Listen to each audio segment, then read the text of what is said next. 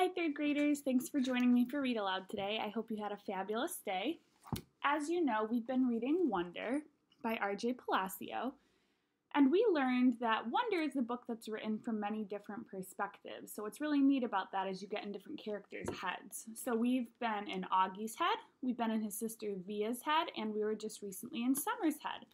Today we're starting a new perspective, and that's part 4. We'll be in Jack Will's perspective. And its quote says, "Now here is my secret. It is very simple. It is only with one's heart that one can see clearly. What is essential is invisible to the eye."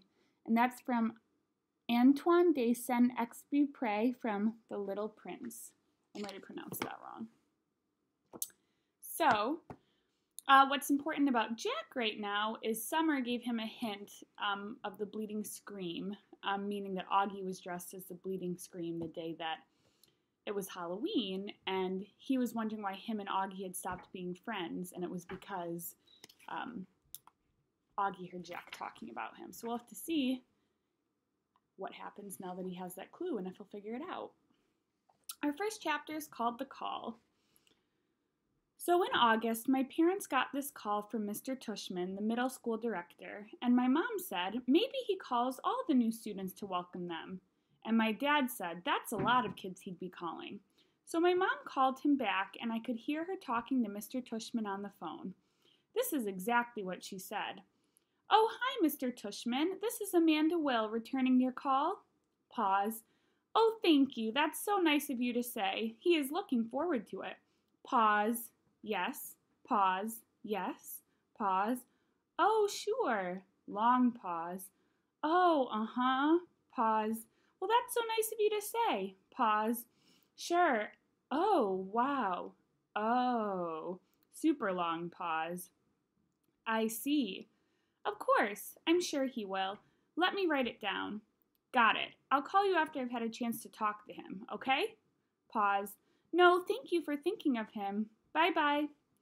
And when she hung up, I was like, "What's up? What did he say?" And Mom said, "Well, it's actually very flattering, but kind of sad, too. See, there's this boy who started middle school this year, and he's never been in a real school environment before he was homeschooled. So Mr. Tushman talked to some of the lower school teachers to find out who they thought were some of the really, really great kids coming into 5th grade. And the teachers must have told him you were an especially nice kid, which I already knew, of course. And so Mr. Tushman is wondering if he could count on you to sort of shepherd this new boy around a bit." "Like, let me hang out with him," I said. "Exactly," said Mom. "He called it being a welcome buddy." "But why me?" "I told you. Your teachers told Mr. Tushman that you were the kind of kid who's known for being a good egg.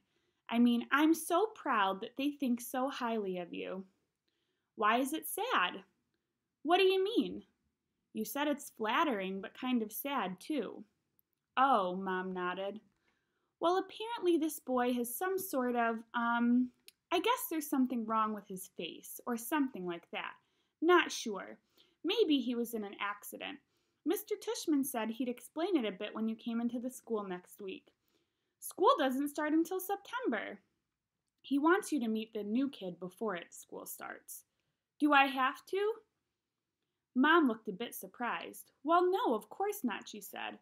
"But it would be the nice thing to do, Jack." "If I don't have to do it," I said, "I don't want to do it." "Can you at least think about it?" Mom said. "I'm thinking about it, and I don't want to do it." "Well, I'm not going to force you," she said, "but at least think about it some more, okay? I'm not calling Mr. Tushman back until tomorrow, so just sit with it a little bit. I mean, Jack, I really don't think it's that much to ask you to spend a little extra time with some new kid." "It's not that he's just a new kid, Mom," I answered. "He's deformed." "That is a terrible thing to say, Jack." "He is, Mom. You don't even know who he is." "Yeah, I do," I said, because I knew the second she started talking about him that it was a kid named August. Our next chapter is called Carvel. I remember seeing him for the first time in front of the Carvel on Amesfort Avenue when I was about 5 or 6. Me and Veronica, my babysitter, were sitting on the bench outside the store with Jamie, my baby brother, who was sitting in a stroller facing us. I guess I was busy eating my ice cream cone because I didn't even notice the people who sat down next to us. Then at one point I turned my head to suck the ice cream out of the bottom of my cone, and that's when I saw him. August. He was sitting right next to me. I knew it wasn't cool, but I kind of went, ugh, when I saw him because I honestly got scared. I thought he was wearing a zombie mask or something. It was the kind of, ugh, you say when you're watching a scary movie and the bad guy jumps out of the bushes. Anyways, I knew it wasn't nice for me to do that. And even though the kid didn't hear me, I know his sister did. Jack, we have to go, said Veronica. She had gotten up and was turning the stroller around because Jamie, who had obviously just noticed the kid too, was about to say something embarrassing. So I jumped up kind of suddenly, like a bee had landed on me, and followed Veronica as she zoomed away. I could hear the kid's mom saying softly behind us, "Okay, kids, I think it's time to go." And I turned around to look at the mom one more time. The kid was licking his ice cream cone, and the mom was picking up his scooter, and the sister was glaring at me like she was going to kill me. I looked away quickly. "Veronica, what was wrong with that kid?" I whispered. "Hush, boy," she said, her voice very angry. I love Veronica, but when she got mad, she got mad. Meanwhile, Jamie was practically spilling out of his stroller, trying to get another look as Veronica pushed away. "But, Veronica," said Jamie. "You boys were very naughty, said Veronica as soon as we were further down the block, staring like that. I didn't mean to," I said. "Veronica," said Jamie. "Us leaving like that," Veronica was muttering. "Oh, Lord, that poor lady. I tell you, boys, every day we should thank the Lord for our blessings. You hear me? Veronica." "What is it, Jamie? Is it Halloween?" "No, Jamie." "Then why was the boy wearing a mask?" Veronica didn't answer. Sometimes when she was mad about something, she would do that. "He wasn't wearing a mask," I explained to Jamie. "Hush, Jack," said Veronica. "Why are you so mad, Veronica?" I couldn't help asking. I thought this would make her angrier, but actually she shook her head. "It was bad how we did that," she said, "just getting up like that, like we'd seen the devil. I was scared for what Jamie was going to say, you know. I didn't want him to say anything that would hurt the little boy's feelings. But it was very bad, us leaving like that. The mama knew what was going on." "But we didn't mean it," I answered. "Jack, sometimes you don't have to mean it to hurt someone, you know? Do you understand?" This was the first time I ever saw August in the neighborhood, at least that I could remember. But I've seen him around ever since then, a couple of times in the playground, a few times in the park. He used to wear an astronaut helmet sometimes, but I always knew it was him under the helmet. All the kids in the neighborhood knew it was him. Everyone had seen August at some point or another. We all knew his name, though he didn't know ours. And whenever I've seen him, I try to remember what Veronica said. But it's hard. It's hard not to sneak a second look. It's hard to act normal when you see him. Our next chapter is called Why I Changed My Mind. "Who else did Mr. Tushman call?" I asked Mom later that night. "Did he tell you?" "He mentioned Julian and Charlotte." "Julian," I said. "Ugh, why Julian? You used to be friends with Julian." "Mom, that was like in kindergarten. Julian's the biggest phony there is, and he's trying so hard to be popular all the time." "Well," said Mom, "at least Julian agreed to help this kid out. You gotta give him credit for that." I didn't say anything because she was right. "What about Charlotte?" I said. "Is she doing it too?" "Yes," Mom said. "Of course she is. Charlotte is such a goody two-shoes," I answered. "Boy, Jack," said Mom, "you seem to have a problem with everybody these days." "It's just," I started. "Mom, you have no idea what this kid looks like." "I can imagine," she said. "No, you can't. You've never seen him. I have." "It might not even be who you're thinking it is. Trust me, Mom, it is. And I'm telling you, it's really, really bad. He's deformed, Mom. His eyes are like down here," I pointed to my cheeks, "and he has no ears, and his mouth is like—" Jamie had walked into the kitchen to get a juice box from the fridge. Ask Jamie, I said. Remember, Jamie? Remember the kid we saw in the park after school last year? The kid named August, the one with the face? Oh, that kid, said Jamie, his eyes opening wide. He gave me a nightmare. Remember, Mommy? The nightmare about the zombies from last year. I thought that was from watching a scary movie, answered Mom. No, said Jamie. It was from seeing that kid. When I saw him, I was like, ah, and I ran away. Wait a minute, said Mom, getting serious. Did you do that in front of him? I couldn't help it, said Jamie, kind of whining. Of course you could help it, Mom said, scolding. Guys, I have to tell you, I'm very disappointed by what I'm hearing here. And she looked how she sounded. I mean, honestly, he's a little boy just like you. Can you imagine how he felt to see you running away from him, Jamie, screaming? It wasn't a scream, argued Jamie. It was like an ah! He put his hands on his cheeks and started running around the kitchen. Come on, Jamie, said Mom angrily. I thought both my boys were more sympathetic than that. What's sympathetic, said Jamie, who was only going into second grade. You know exactly what I mean, Jamie, said Mom. It's just he's so ugly, Mommy, said Jamie. Hey, Mom yelled, I don't like that word. Jamie, just get your juice box. I want to talk to Jack alone for a second. Look, Jack, said Mom as soon as he left, and I knew she was about to give me a whole speech. Okay, I'll do it, I said, which completely shocked her. You will? Yes. So I can call Mr. Tushman? Yes, Mom, yes. I said yes. Mom smiled. I knew you'd rise to the occasion, kiddo. Good for you. I'm proud of you, Jackie. She messed up my hair. So here's why I changed my mind. It wasn't so I would have to hear Mom give me the whole... It wasn't so I wouldn't have to hear Mom give me the whole lecture. And it wasn't to protect August from this kid Julian, who I knew would be a jerk about the whole thing.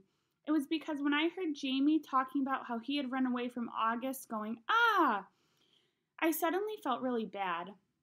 The thing is, there are always going to be kids like Julian who are jerks. But if kids like Jamie, who are usually nice enough kids, can be that mean, then a kid like August doesn't stand a chance in middle school.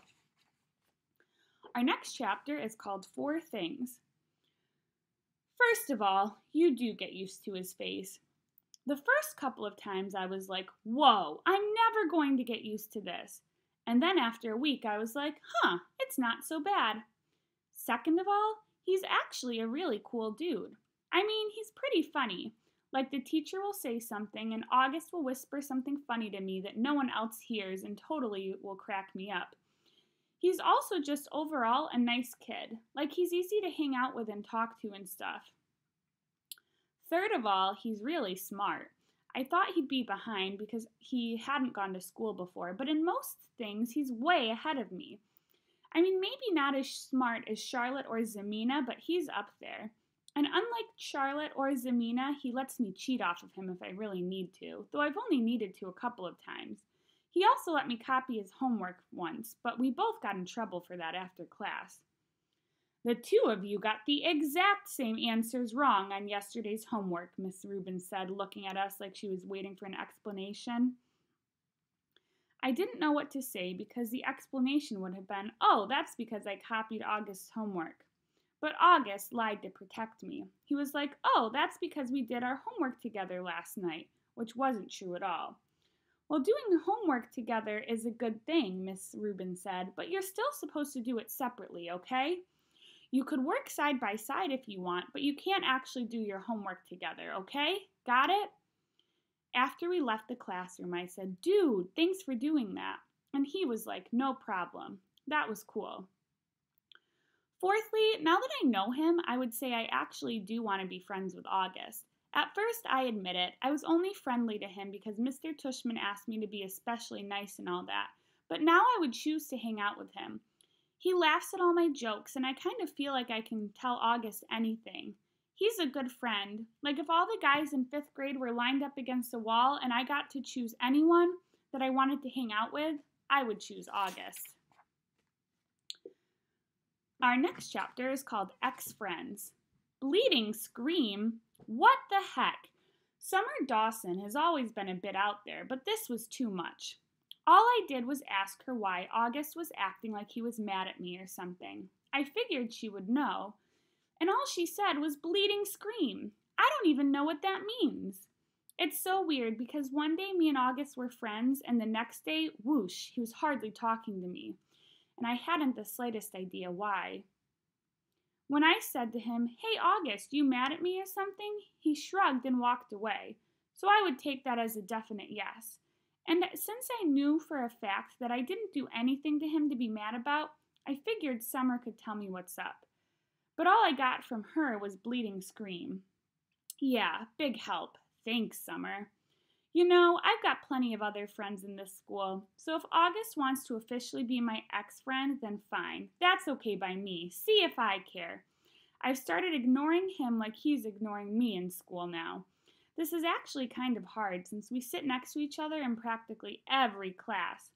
Other kids have noticed and have started asking if me and August have had a fight. Nobody asks August what's going on.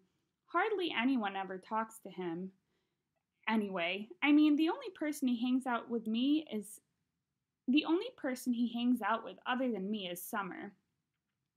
Sometimes he hangs out with Reed Kingsley a little bit, and the two Maxes got him playing Dungeons and Dragons a couple of times at recess.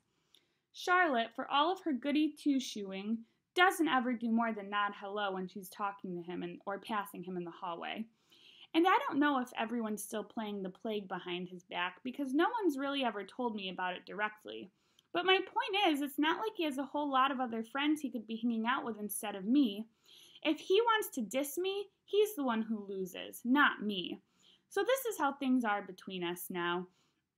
We only talk to each other about school stuff if we absolutely have to. Like I'll say, "What did Ruben say the homework was?" and he'll answer. Or he'll be like, "Can I use your pencil sharpener?"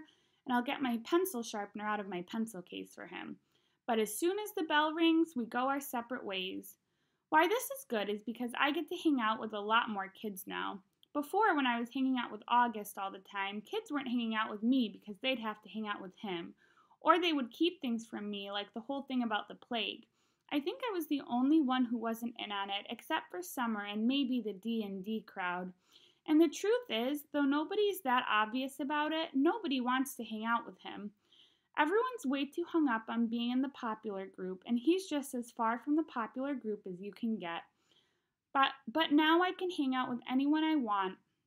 If I wanted to be in the popular group, I could totally be in the popular group. Why this is bad is, A, I don't actually enjoy hanging out with the popular group that much, and B, I actually kind of liked hanging out with August. So this is kind of messed up, and it's all August's fault. So that is the end of our chapter for today. So we're kind of seeing things from Jack's perspective. At the beginning, he had seen August, and he had a really negative experience because he was so startled by how he looked. But then he thought about how that really made August feel, and how if kids like his brother, who are normally nice, are even starting to be mean to Augie, then Augie really needs some people who are going to be kind to him, like Jack. So Jack still has not figured out why August is mad at him, and we learned, although he was being nice in the beginning, him and Augie had become friends, and if he could choose who he wanted to hang out with, he would choose August. So he's really missing his friendship, and he's really confused because he knows he could hang out with anyone, really, and Augie doesn't have as many choices. So we'll have to see what happens tomorrow. You can make a prediction. Thank you so much for joining me for Read Aloud today. I hope you enjoyed it, and we'll continue with Jack's perspective tomorrow. I will see you later. Bye.